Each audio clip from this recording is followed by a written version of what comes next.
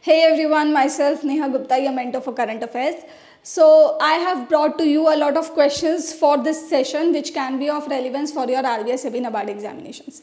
So before beginning with the questions, let me inform you all that you can download the PDF of this session on the Telegram channel, and the link of our channel is in description below. So on that note, let's begin with the first question. So how much is the proposed outlay of this residential education for students in high schools in targeted area scheme? So here the right answer is rupees 300 crores. Now guys, this scheme was launched on a very special day, that is the death anniversary of Dr. B.R. Ambedkar, Bhimrao Ambedkar. Now that death anniversary of Ambedkar is celebrated as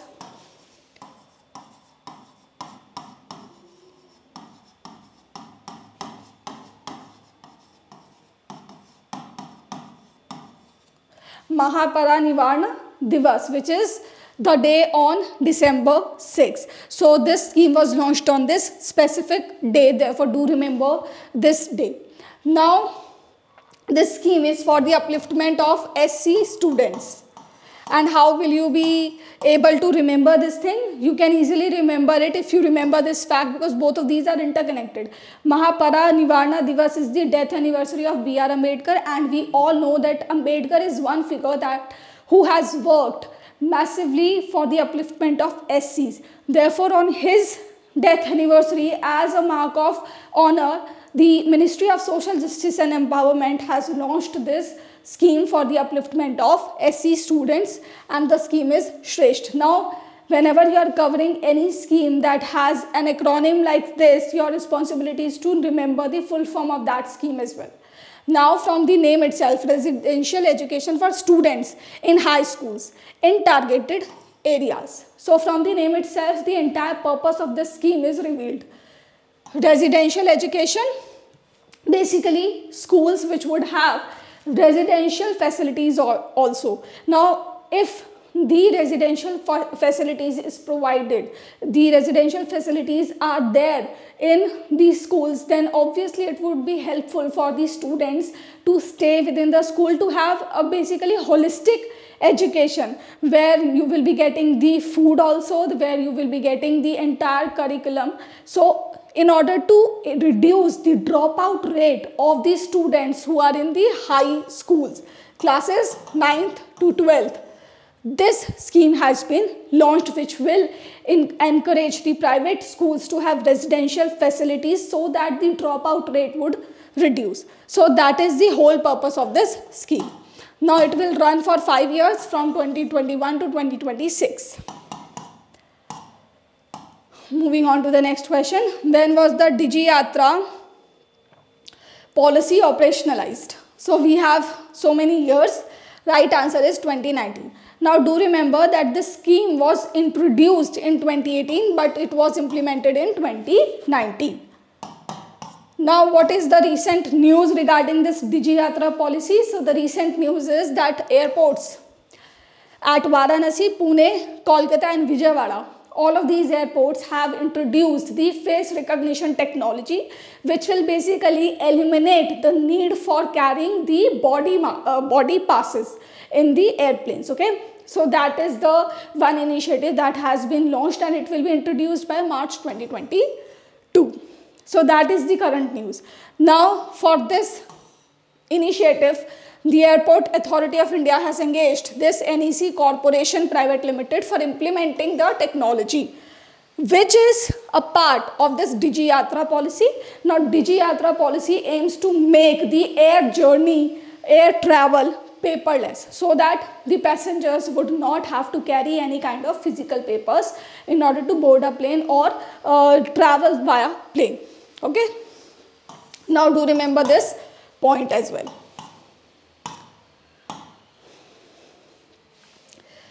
Which state has received $135 million loan from the International Bank for Reconstruction and Development for upgrading its rural power distribution network? So here the right answer is West Bengal. Now guys, International Bank for Reconstruction and Development is a part of World Bank group. So we can directly say that this loan has been taken from the World Bank.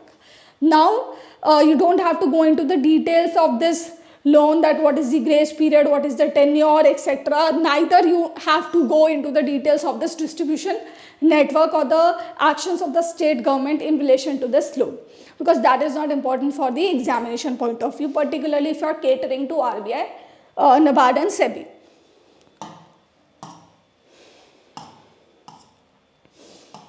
Okay, next question is, what is the IFCO's rank in the 10th Annual World Cooperative Monitor 2021 report? So guys, here the rank is first. So basically this is a report that monitors the cooperatives across the world.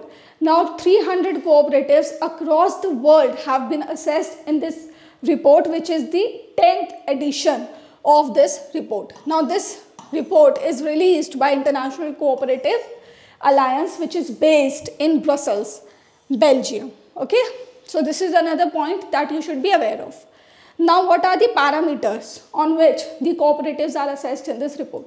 So the basic parameter is the ratio of turnover over the GDP per capita.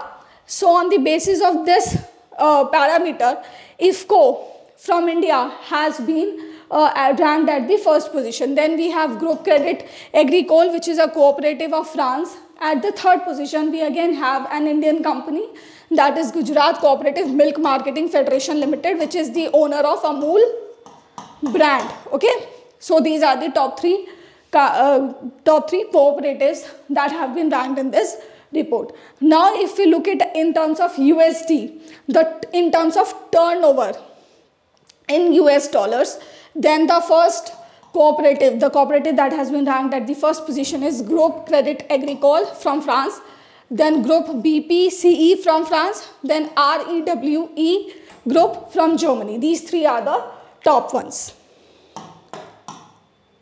Now related to IFCO, you need to know that this year only, in 2021 only, IFCO introduced the world's first nano urea. Okay, so this is a very big development. Next is the MD and CEO of IFCO is Dr. U.S. Awasthi. Now this is also important for you to memorize, because IFCO can be asked in the examination, particularly because this is also a very recent news. This is a happening of June, I guess June-July ka news hai ye, and because of this particular ranking that we have just discussed.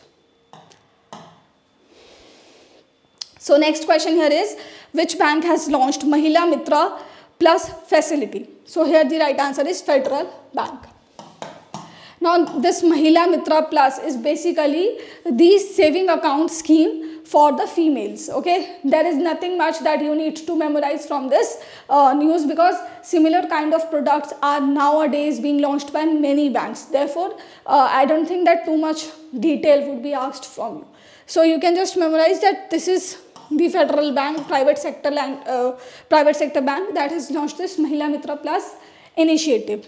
Now your task is to tell me the tagline of this bank in the comment section below. Next question is, which organization has signed an MOU with the Ministry of Skill Development and Entrepreneurship to train 6,000 individuals over a total period of 3 years in the rapidly growing fintech industry? So Flipkart, Google Pay, Amazon Pay, Paytm, Phone Pay are in the options. Right answer is Paytm. So there would be a 6-month program which would be designed by Paytm along with Directorate General of Training, which works under the Ministry of Skill Development and Entrepreneurship. And there is nothing much to this news apart from this thing that Paytm has partnered with the ministry for training the youth in the fintech industry. Okay, you need to know the target of this MOU. Okay, so under this MOU only 6,000 people are targeted. What is OECD's forecast for India for FY23? So here the right answer is 8.1%. Okay, so for the current year, the forecast is 9.4%. For next year, 8.1%. For FY24, it is 5.5%. Okay, so these are the forecasts. Right now, since there is no examination coming, so you don't have to memorize these forecasts. This is for your information purpose, okay? Because the OECD has reduced this forecast for India from 9.7, which was pronounced earlier, and this 9.7 was also slashed from earlier forecast. So continuously we are seeing that OECD is slashing India's GDP forecast. In light of that action, this is important for you to know, okay? Therefore, I have put it here. But once any examination comes or notification comes out of a RBI or SEBI, I would definitely cover all the GDP forecasts by all the organizations in a special session for you all. Okay, so next question is, who has been appointed as UNESCO Goodwill Ambassador for Cultural and Creative Industries? So here right answer is Naomi Kawase. Now she is basically a filmmaker from Japan. So do remember the occupation, the country from which she belongs. Now she is the Director General of UNESCO.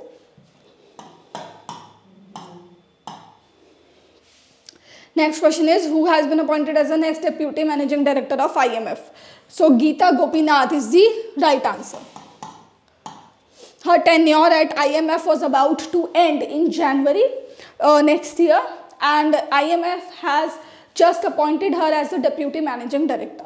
Now, okay, now do remember this thing, that before her, Geoffrey was the first ever Deputy Managing Director of IMF.